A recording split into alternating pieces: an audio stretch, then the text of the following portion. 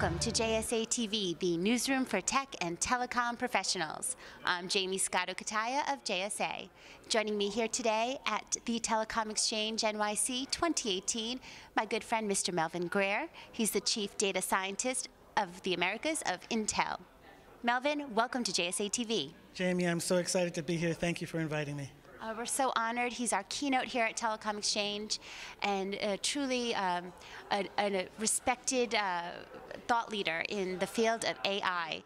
So let's start there, Melvin. What do you see as coming trends and evolution of AI? Well, certainly, Jamie, every business leader is trying their best to figure out how to take advantage of all of the data they acquire. And so we see three really important trends. First, people are hiring a data scientist or a chief data officer, somebody whose primary responsibility is to turn data into a strategic asset. They're really focusing in on a precursor to an artificial intelligence strategy, which is really a data strategy. Where is it from? How is it stored? How can I use it?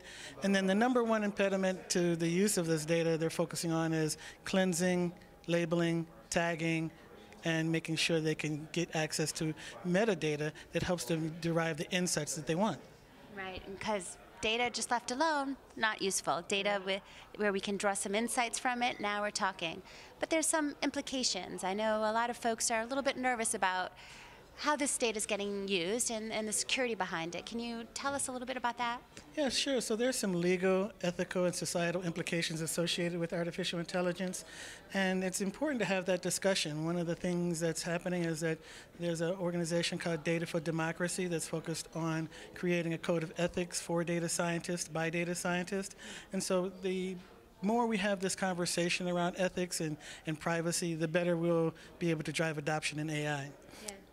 And certainly something we're trying to do here today, more education, more communication, certainly the way to move forward. And you're very, very active in growing the next leaders of tomorrow in the technological field. Can you tell us a little bit about that?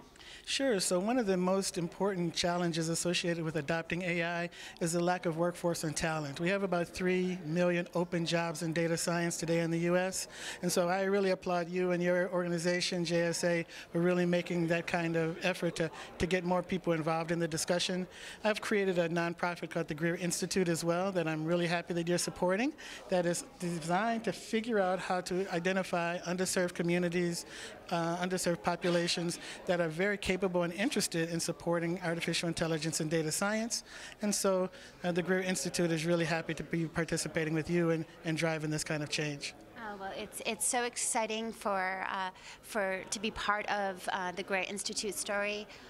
Literally, the money we were able to raise here today is going towards a scholarship for a young lady, and she'll be studying aerospace engineering is her study, and so we're very excited. I can't announce who it is because she doesn't know who it is yet, but we are going to support her academic career, and we're going to provide her some mentoring and coaching as well, so that she can, as she matures through her academic career, move that into a career either in entrepreneurship like you, or into some workplace that is going to be materially impactful to other underserved communities and populations.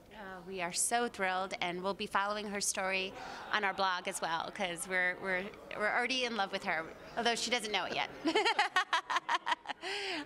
So again, tell us, from a visionary standpoint, where do you see this all going in the next 3 to 5 years? I mean, are we going to be living in a more of a virtual world than a reality one, or how do you see the future coming? Well, the future is actually here already. In many ways, we think about artificial intelligence and data science as something that happens in a Star Trek movie. Yeah. But today, every day, we use machine learning and cognitive computing to decide, is that cancer? Can this person get a loan? Will they be able to go to this school?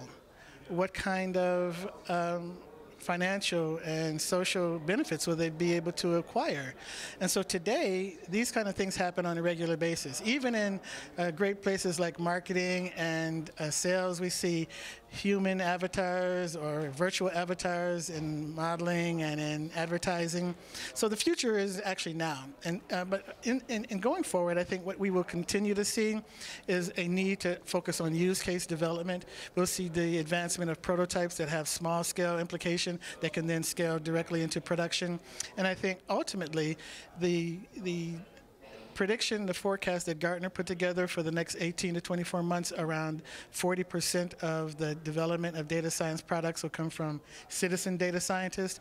This is going to mean that data science is not going to be the preview of a few, hopefully, that data literacy will grow and that people will be able to acquire the meaningful ways to deal with data just like they do with addition and subtraction in school. Goodness, well, the future is certainly an exciting one, and with visionaries like you to help us get there, we're very excited. Thank you so much, Melvin, for all that you do. Thank you, Jamie. I'm happy to work with you to do it. And thank you, viewers, for tuning in to JSA TV. Happy networking.